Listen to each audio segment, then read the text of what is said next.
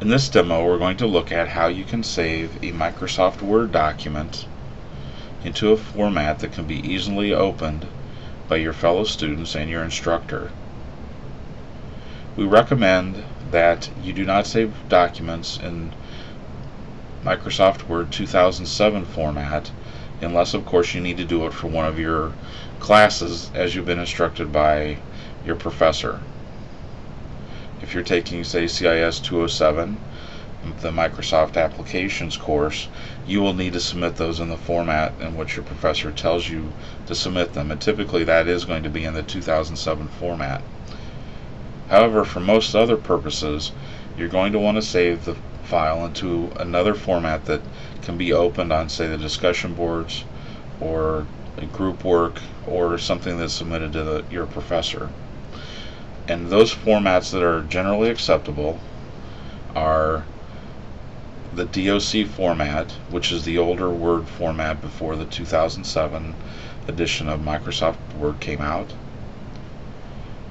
Rich text format is the second one, and that will keep most of the formatting items as far as your fonts, your type sizes, and those kinds of things. It will keep that formatting, but it won't do some of the more advanced formatting available in Office 2003 or 2007.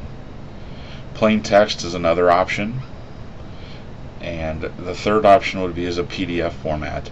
Now, all four of those formats are easily openable, and most computers are able to do that.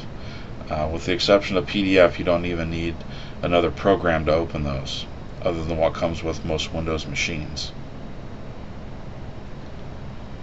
So first of all, you can see I'm in Microsoft Office 2007, but I'm going to save this file, and this is my introduction for the discussion board.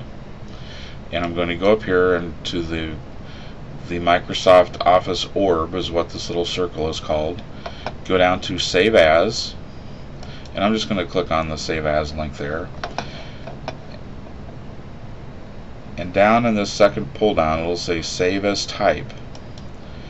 And you'll see we've got Microsoft Office, we've got a .docx. That is the format that you want to avoid unless your professor says that's the format you need to use. Otherwise, for the most part, Microsoft Word 2003 back to 2007, which you see highlighted here, is acceptable, and I can just select that. You notice the file name now has a .doc extension. Also, if we continue down the list, we've got PDF as a format. If we continue on down, we have rich text format, and right below that is plain text. I'm going to save this as a rich text document, so I'll click on rich text, and I'm going to change the file name here to